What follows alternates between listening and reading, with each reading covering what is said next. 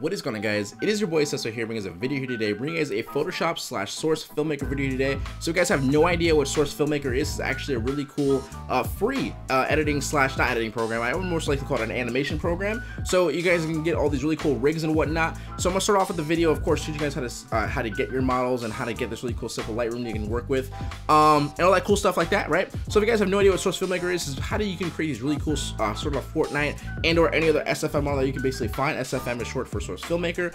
Any SFM model that you can end up finding, maybe you can have a CSGO one or anything, like I said, anything you probably end up finding. It's been around for a while in Steam at least, so you can make these really cool Fortnite renders like so, and they're located in your Steam store. So if you guys just click on your Steam store, under your search, you just type in source and then film. You'll probably make it, it'll be the only one right there for you guys to click on. So it's gonna be this little green sort of thumbnail for you guys. And when you scroll down, you just want to click where it says use Source Filmmaker, and where it says free, it'll download.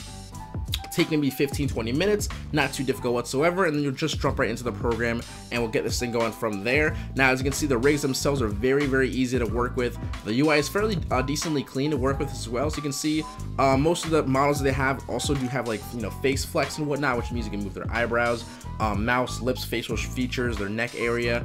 So yeah, it's really cool. I want to show you guys how to do this because honestly, it's been around for a little bit now, and I want to kind of like put my hands in and see how cool it can get. You know what I mean? So this can be used for, of course, thumbnails, banners, whatever the hell you guys want to end up doing it for, but most likely you're gonna probably use it for thumbnails. That's the most like prevalent way I've been seeing it being used without, you know, in YouTube and the community and such. So with that being said, let's just jump right into this thing. And to like on the video, you can see here down below, which will most likely be this PSD right here. I don't know if you guys want it, maybe you guys do. It's a very simple PSD. I'm gonna show you guys how to do it in the video anyway, but just in that case, whatever. Anyway, with that being said, before that, 96,000 subscribers, we hit it. Thank you very much. I just looked at it right now. It's 96,065. Let's just get this thing going.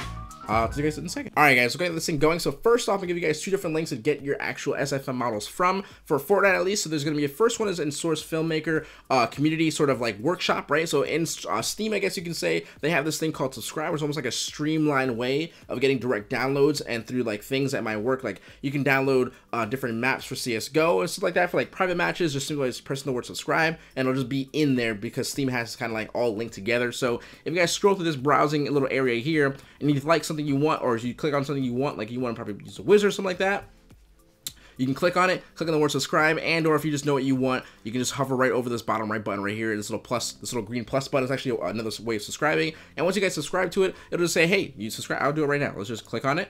And you'll see little button says you have just subscribed to this item. So when you actually jump into Source Filmmaker, it'll say, hey, there's a few different subscribes that we haven't downloaded yet through Source Filmmaker, and then basically it'll download it for you guys, and it'll be in your actual Source Filmmaker models and all that cool stuff. So another one is sfmlab.com, which is more or less something that you can probably get some more weapons to it and or other skins that might just not be available in your Source Filmmaker community. You know what I mean? So that being said, this is more of a direct download, so you might have to actually drag the file. You will have to actually drag the file from one point to another, which I'll show you guys how to do in a second. But before I show you guys how to do that, there's this really cool little white Lightroom that you guys saw in the beginning of the video, little white background and whatnot. That is from this YouTuber called Chronic Lardo, I believe is how you say it. This is really cool, just like simple like white just back kind of plate to your actual Source Filmmaker. I needed one because of course you can't actually work with that, like a cool little map to work with, or at least a backing, and or you have to work with like lighting, but this makes it very easy, very simple. And with that being said, the download link will be in the description below for you guys as well.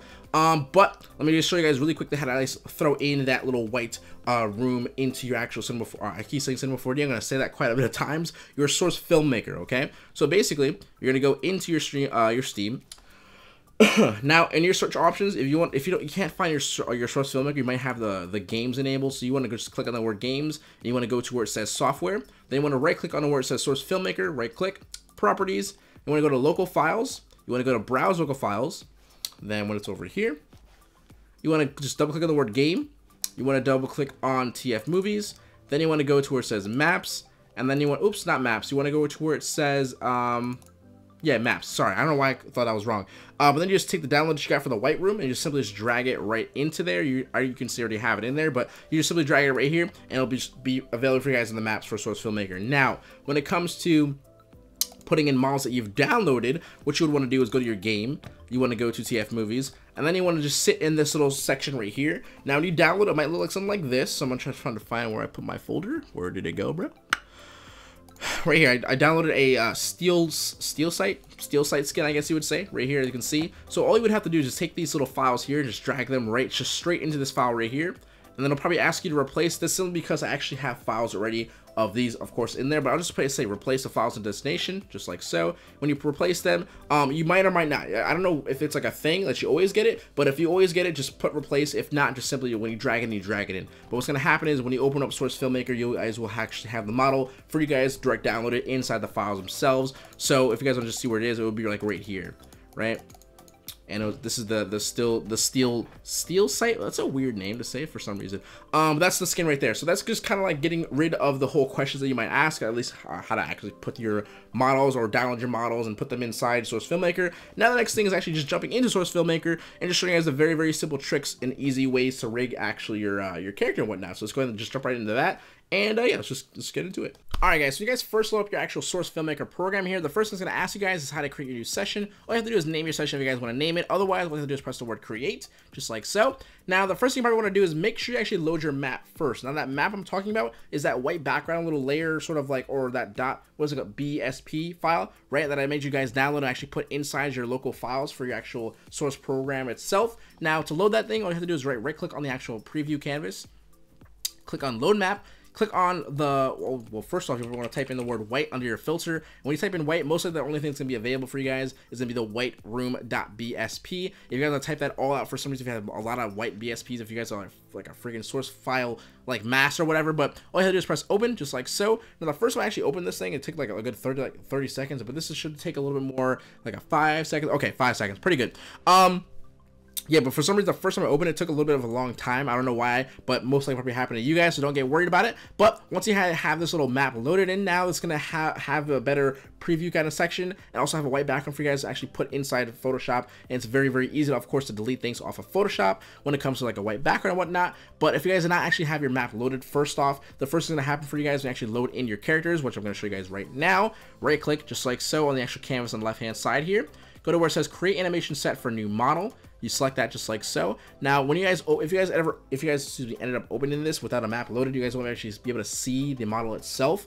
Now, the two models I have right now under workshop, by the way, mod filter. On the drop down here, I actually scroll down where it says workshop because the only files that I personally have downloaded are the ones from the Steam workshop community that I was showing you guys before. So if you guys want to just only use the workshop ones, you can just use the actual mod filter workshop to actually just see those alone. Now, the only ones that I have is the marshmallow one that I actually downloaded from you guys from the last clip, and then the one that I personally originally was playing around with, which is the John Wick sort of Reaper skin, right? So I want to quickly show you guys as well, though. Even if you have SFM open, if you guys go to the source file right here, and you guys go to where it says, let's just say you want to download this Dominator skin. Let's just press this just like so, subscribe to it. Now, when you go hop back into Source Filmmaker, you're going to see this little download queue. Now, you might actually see this the first time you actually open up SFM. It's going to say, hey, do you guys want to download the skins that you actually end up, downloading or subscribing to on the workshop? You press OK if you guys want to download them. If you change your mind, you can just simply uncheck it and press OK. But I want to download and press OK. Now, this might happen to you guys. Now, I did this on purpose for you guys, by the way. For some reason, sometimes it has a lot of the same .vf. I find this .vtf file a lot for this character light warp. I have no idea what it personally is, but for me, when I press yes to all, it does not give me any problems whatsoever. Now, if for whatever reason that does not happen to you guys, which most likely probably won't unless they share the same file, all you have to do is you're gonna see this workshop, you're gonna see this next frame say all files have been downloaded. Press OK, and now if you go back into your Source Filmmaker, right, I'm gonna press rescan because we have new files and say air for a second. And now we're going to have our third skin here, which is actually the Dominator skin, right? So the file that it shared was from this skin itself. If you press no, the skin will actually turn purple. Now, if it turns purple, you have to delete both of them, close down Source, and then reopen it. A little kind of like thing that I end up finding on myself, kind of like working with it a little bit. If you end up seeing like a purple sort of like texture missing, it's mostly because you have to download whatever previous one you downloaded or previous skin you downloaded. Just delete both of them, including this one, close it down, reopen it, and it'll fix your problem. I know you're gonna run into it. I know for a fact. Hopefully, that if you guys listen to that, you guys understand it. But I'm gonna use a John Wick skin for this example right here and press open. Now, for some reason, my audio levels went freaking skyrocketing. I saw that. What we're gonna do is I'm gonna personally go ahead and just show you guys really quickly the camera settings. Now, if you hold Alt, by the way, Alt is gonna be your best friend when it comes to camera settings. Holding Alt, right clicking, moving up and down is how you zoom in and out, and then holding left click is how you guys rotate around. Now, If you guys want to rotate around the actual skin itself, all you have to do is just make sure you have this selected right here, and you can rotate around the skin on its own just like so, and also zoom in on the skin just like so as well. So holding Alt, best friend whatsoever. And I'm gonna move this really quickly to back to more of like a good canvas. I'm gonna say like, please move up. Can you move up, please? I'll move the camera. All right, I'm still not used to this camera thing. I hope you guys are way better than me at it, but holy crap, I don't like the whole holding Alt thing, but whatever, it still works out. All you have to do is get used to it. But now that I have my Reaper skin in a pretty good frame right here, I'm gonna say a little bit more like so you can actually see the arm maybe. Okay, more better. Okay, right. So when you have actual Reaper skin selected, the way to get your rig and or your, I guess, your exoskeleton to see where all the joints are and stuff like that, all you have to do is click on the thing right to the timeline of the clip editor. It's called the actual motion editor. So this will show you guys all the exo sort of points and all that keyframing, all that cool stuff, and how you actually move all your joints inside the actual rig. Now, the way you end up doing it, all you have to do, excuse me, is hold Control, select on a point. I'm gonna say the bicep upper arm, click on it, you'll see this little part is now selected. So what we're gonna do is you can either use the actual movement, sort of like movement axis, which is kind of like the X and Y axis, just moving it up and down. Now realistically, this is not gonna work out for you guys, because moving, of course, a more of a joint up and down does not really work out in the same, it doesn't really, that's not anatomy. English is hard. What I'm gonna do is I'm gonna use the actual rotation tool, which is third of the actual the toolbars here, right?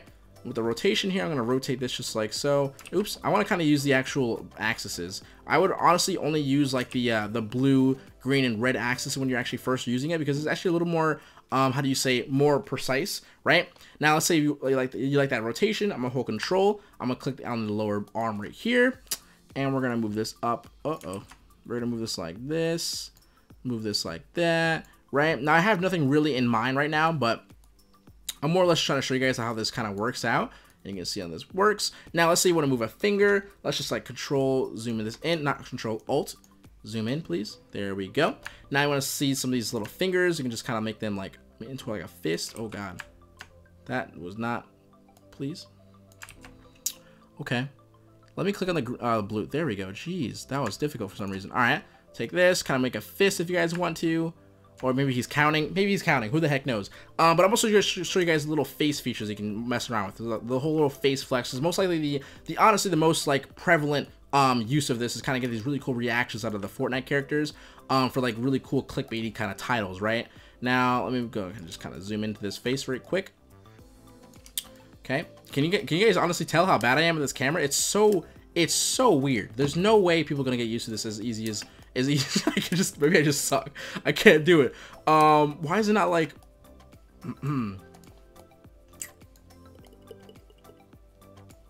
okay, it's just gonna work. Okay, all right, I just wanted to get it like faced on, please. Can you just let me? Okay. Whatever, this will work. Anyway, if I hold Control, you can see these little features, little keyframes on like different parts of the actual face, I guess face features, right? If I just hold Control and click on them, and you see, I move the actual. So by the way, if you're gonna use the movement tool, all you can do is you can either click with the axes right here, the axes, little lines here, or you can click on the actual square itself and move these. So I'll probably just do that. Just simply, I want to move it up really quick. Control, we'll move this one up. We'll say, hey, this little mid-brow section here, we'll move this up a little bit. Let's say, hey, he's more surprised, since he's like getting like surprised.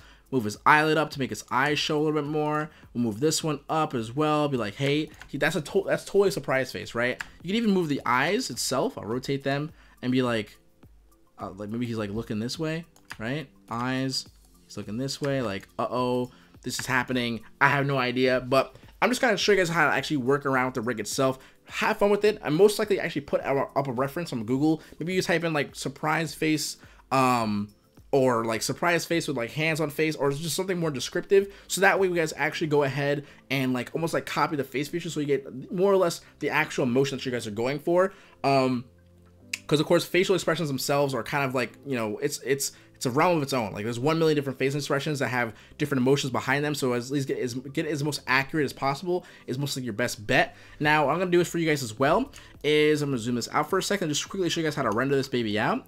And it's very easy. I'm just gonna kind of get a better frame. Also something like that is pretty good. So when you have your frame already set, your rig is done, all that good stuff, all you have to do is go into your file here, go to where it says export. export as a poster. Now, it's going to ask you guys if you want to save it or not. I'm going to continue without saving, just like so. And now the first thing you want to do, the only thing you really have to do is just change where your format is. Your TGA file is actually going to be a PNG file, and then make sure 1920 by 1080p. Now, I already have it under a cool little render kind of folder. I'm going to call this tutorial 3. Just like so. Press export, and it takes about 15-20 seconds, depending on your computer, I guess it would be like, but it's a very, very simple and easy render. Excuse me, I have something in my throat, or my chest. But what I'm going to say really quickly is the actual settings and or the actual quality itself is very close to Fortnite on its own without even using post or doing anything like lighting fancy inside Source Filmmaker. So what I want to do is kind of just go over here really quickly. This is tutorial 2. I want to just take tutorial 3 really quickly, put it in here for reference, right? We have this little file here. We'll just make it a little more larger, just like so. Press enter. Cool. So you can actually see, like I said, the render itself is actually pretty good. Oh, that looked disgusting. Why did it actually load in like that? Okay, let's just please not load in with a stretch feature. Okay, there we go. All right. Anyway, so you can see like the actual the settings and or quality itself is actually pretty accurate, honestly. So what I'm gonna do is I'm gonna press right click and then rashes layer right away, just so I can get rid of the white. And the way I do that is just simply use the magic wand tool, which is actually W on your keyboard. Select the white. You can even hold control or shift, excuse me. You can select multiple parts of the white, which is all this empty spaces right here, or the enclosed spaces. Then you press delete on your keyboard, and then you guys will see. You can make this a little more bigger. The quality itself is actually like I like it. You can probably put a light maybe above his face here. If you guys want to put lights, by the way, all you have to do is just right click, create animation set for new light, just like so. Now I would most likely click on the light itself, click on where it says intensity, and lower this down quite a bit. That's pretty, that's probably a little bit too intense, but mess with the light itself, to the intensity itself, maybe the direction of where it is. But right now, I think that's pretty good, but I want to quickly show you guys one thing as well. Now, if you are using like a more darker background, you're most likely going to see this right here. You guys probably have no idea what I'm talking about, but I'm talking about this little white outline right here. This little white outline, and this white outline right here is kind of like this, it's just tilting for me. I want to show you guys really quickly how to get rid of it. If I just zoom in really quickly, all you have to do is hold control and click on the thumbnail of the actual picture itself, just like so. What you want to do is go to select, modify, contract by pixels 1, press OK, and all you have to do is actually click on the actual thumbnail itself, press M on your keyboard, just like so, or click on the layer itself, excuse me, M on your keyboard. It gives you the option when you right click to layer via cut. So that's M on your keyboard, that's using this tool right here, right clicking, layer via cut. So now if I just quickly zoom out for a second, and I delete the layer below it, which is going to be the stuff we don't want. All I have to do is unhide it and hide it. You can see the white line gets like removed, and it kind of has a more of a quality feature to it, so it doesn't look like a random cutout. You know what I mean? So with that being done, I believe that is basically it for the sense of at least showing you guys how to do the render. I'm going to quickly just kind of pan over to more of like a new setting or a new scene for you guys to kind of just show you guys how to do this really cool, simple, very quick, sort of like courage thumbnail set. So I'm going to show you guys really quickly, and we're going to get this thing going. Okay, let's do it. All right, guys, so I'm going to quickly show this really simple, very quick, and sort of like thumbnail. All right, guys, quick little thumbnail portion of this video. Very simple little style to this here. I almost kind of have like 2 videos on this kind of like little simple gradient style as well. But anyway, just to quickly run it down, I already have these assets here, a background, and this really simple little halftone sort of fun little texture to use. This will be in the tune lights, the video, by the way. It's okay, all good. But for the actual background here, above the background, I'm basically using a gradient map. So for this here, I'm using gradient map, and I'm just going to go into this really quickly, the gradient editor. I'm just going to be using this one right here. So on the left-hand side, by the way, is your shadows. On the right-hand side is your highlights. I like to highlight that sometimes in my videos because gradients aren't just like 2 colors meshing. There's actually a reason for them meshing, and it's highlights and shadows. Okay, so on the left-hand side is shadows. I already have this at pure black, just like so. I'm going to move this over here. I don't know why it's over there. By the way, if you have it over here, you're just weird. Over here is superior. Press OK. On the right-hand side here, I'm using a very simple, cool little color. We'll just use orange for this case, something a little more lighter, preferably. So the hex code for this, if you guys want to use it, is FF671D. I'm going to press OK. Press OK again. By the way, before I do that, just this color can be whatever you guys want it to be. But I'm just going to say this is where your actual color is going to actually show up for your actual background. So you're going to have the black as your highlights and the color on your right for the actual, left shadows, right highlights. Sorry. Press OK. So now that I have this here, the actual font that I'm going to be using in today's video, I'm going to delete this really quickly. I don't need that. The font is going to be called Burbank. I'm sure everyone knows that already. I'm going to call this, what did I call it? Say, you won't believe what he said. What did I say it was? did he just, right? Did he just say that? Is that what I said before? I have no idea. I'm just gonna use what I just said. Did he just, oh my god, what did I actually put? What was it? I want to see now. Did he not? He did not say that. Okay, bro, I just needed to see it because it just tilted the hell out of me for a second. I honestly forgot what I said. He did not. So he did not, right? All right, and then say that, right? Say that. Okay. Now that we have this here, very simple little flat sort of text style here. Like I said, I'm kind of going off of what Courage's thumbnail designer does for himself. I'm going to basically just say, hey, the word not, I'm going to highlight, just kind of like say, hey, I know the facial features don't really match here, but the one I had previously did match. I'm just going to kind of go off what I did before, right? But probably most likely want to highlight whatever word or exaggeration in the actual title itself. Highlight that word with a nice little simple color, which I'm going to do right now. I'm going to simply just click on the word color here while I have it highlighted on my character's table. I'm gonna click on orange, right, that I have in the background set. But I'm just gonna simply move this up all the way to like around here. And if I want to make it a little more darker, I'll say, nah, I actually don't want to make it darker. I want to say, hey, here, just simply move it up. I'll say right about there is pretty good, right? He did not say that. Simply just press OK. When the text is done highlighted, now what I'm gonna do is make a new layer. Take a nice simple brush here. And with this brush here, I'm gonna make a nice little, pretty big diameter, soft brush. So that means 0 hardness over here. So big brush, 0 hardness. That's not 0. This is 0. Right? And I'm going to simply just take a nice little orange. The way I'm going to do is I'm going to use the eyedropper tool. So if you hold Alt while you actually have your brush enabled, you can see this little eyedropper tool. I'm going to kind of like scroll around to find like a nice sort of mid-tone, sort of gray, not grayish, but darker tone orange. Click right here, right around where this is the text. Change it from blend mode normal to linear dodge add. I'll click one time over here for the actual face as well to kind of melt into the text as well. And then I'll just say, hey, there is my very simple, very quick, and kind of like cool little thumbnail, right? Almost like a Courage kind of style kind of thumbnail, but honestly it's not as busy as his. But the actual do this as well. What I'll do is I'll take a nice little simple outer glow in the actual render, and for the settings here I'll put it on 75 opacity, blend mode, linear dodge add, and simply just use a nice little orange from the outside as well, but just bring this up, right? Give it like a nice little glow to it, and there is where I would probably say, hey, very simple, very clean, very fun, and also kind of just complements the highlight of the render itself, or like the contrast of the render itself, the contrast of the render itself. So with that being said, today's video is actually done. So like I said, I most likely will have like a Cinema 4D version of this right here, kind of like just messing around with rigs in Cinema 4D with other games maybe or not. I have no idea what I'm going to end up doing. I don't have to personally find the renders of them. So like right now, like Apex Legends is a really fun little crazy very high popular game, but there's no like real models out right now because those of course take time. So of course the reason why this is such a quick tutorial in the sense, right, is simply because somebody already did the rigs and already modeled it. So I appreciate those individuals, and if you happen to be actual model or rigger or animator himself, maybe you want to comment down below. We can check out your stuff, maybe your website. I'll look at it and just kind of verify it. If you guys want to do that, if you guys have any cool models for either Cinema 4D or SFM in the future video for Cinema 4D, but SFM for now in this case. But with that being said, I'm done. Hope you guys enjoyed today's video today. 2 likes on the video. You can see down below, which is mostly going to be the PSD of the video. As always, thank you guys so very much, by the way, for 96,000 subscribers. I'm going to be out. Talk to you guys later. Seso HQ out. Peace. Something to keep smiling, stay positive, and stay freaking productive, guys. Later.